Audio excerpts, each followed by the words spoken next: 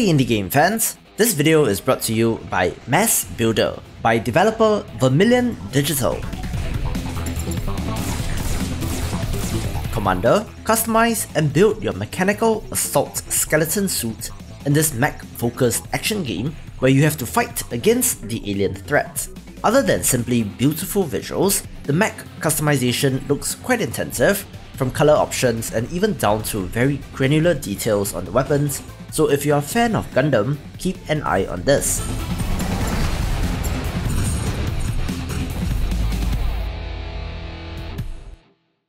I love giant mechs myself, so of course this made all the sense in the world, but do note that it is currently in early access on Steam and the developer is looking for community feedback as development progresses, so if any of this looks good to you, jump in today.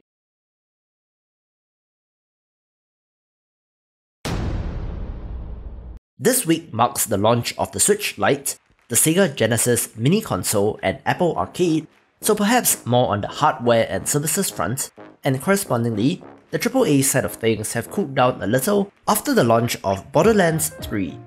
However, many people are still looking forward to the remake of Link's Awakening on Switch with a fancy new art style, which I do quite like myself. On the indie game front, while we don't exactly have something on the scale of Blasphemous, some long-awaited titles are releasing as well, adding to the very stacked month of September, so here are the top 5 best new releases of the week.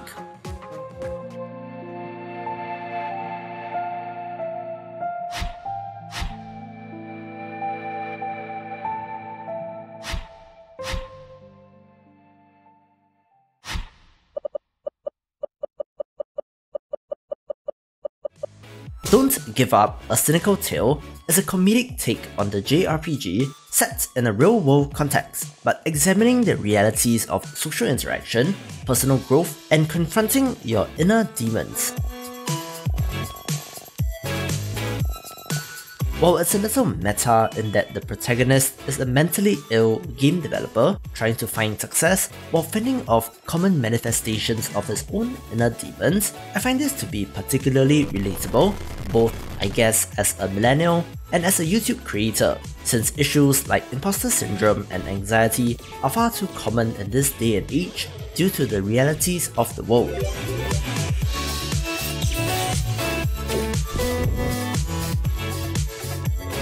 I really like the pixel art, giving me a little bit of that Undertale vibe, and there is a fresh, real-time combat system that appears to have some elements of rhythm games as well.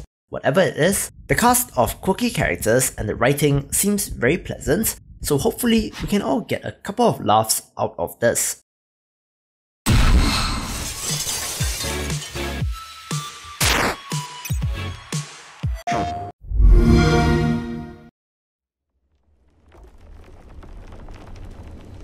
It all begins with a miracle.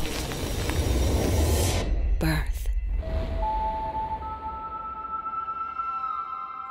You arrive here with the purest of hearts, beautiful and innocent.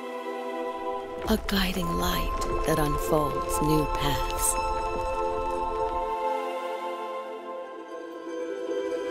But then, your eyes open to the world around you. Unknown and dark. The Sojourn is an absolutely beautiful first-person puzzle game reminiscent of M.A.S.S or even The Witness.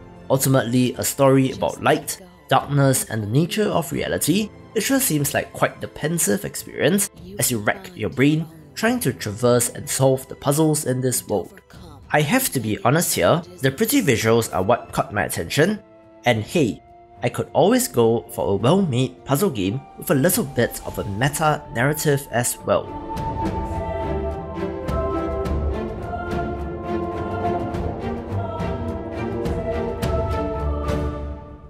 The world around you is not what it seems.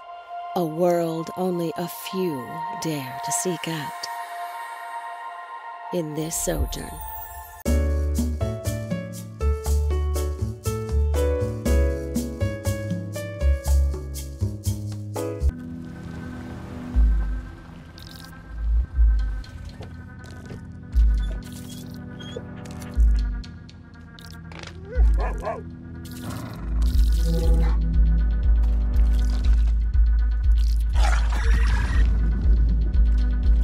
Finji's Overland has long been in development and has been playable via itch.io, but I too was waiting for the 1.0 official release.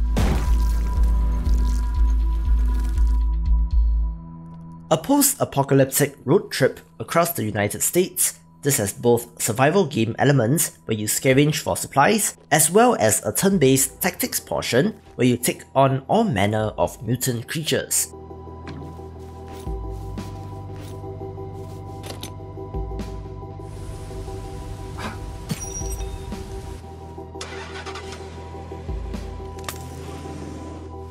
This also has some roguelite elements in that every level, roadmap, and characters are procedurally generated, hopefully giving you that one more run gameplay loop.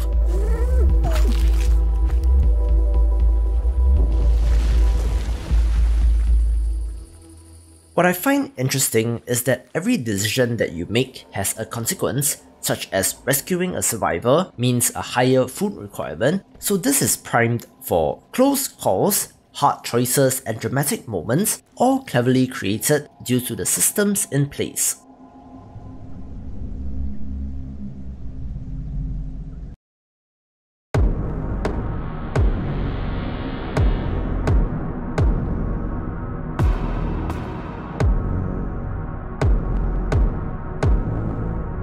Crying Suns featured in one of my videos on upcoming pixel art indie games, and of course, the visuals are the standout element here.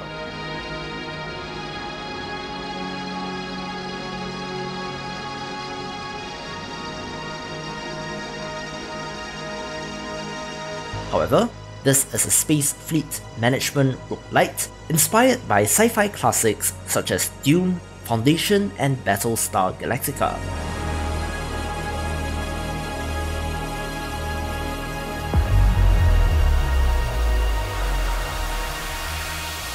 Playing as successive clones of the best Imperial Admiral to ever command a fleet, fight your way through the chaotic clusters of the Empire on a quest to reawaken the Omnis, god-like machines who did everything for their human masters but mysteriously shut down, leading to the near extinction of the human race.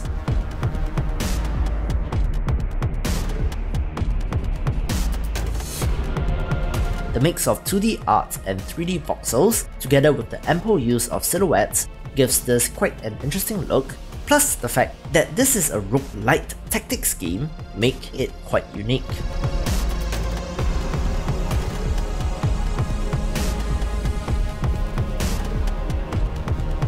Command fleets of ships on a hex grid in real time with pause combat, so certainly very interested in this.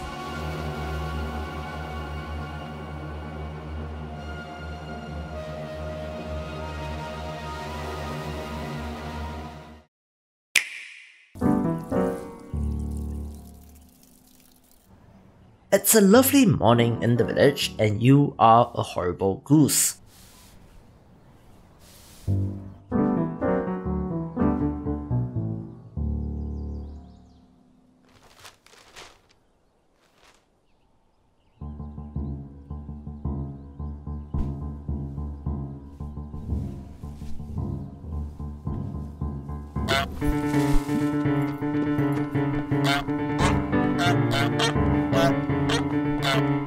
The premise of Untitled Goose game will immediately resonate with anyone who has been near geese before, and looks to continue the tradition of funny animal simulator games.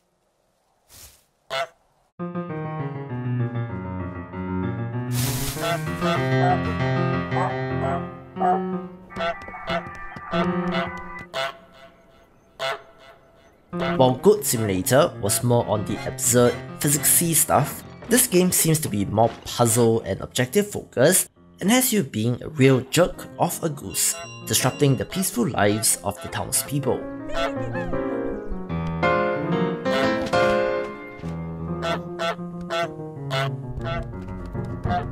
Don't be a jerk in real life, but in a game as a goose, go right ahead. For more upcoming indie game new releases, check out the previous video or click on the recommended playlist, and I will see you after the jump.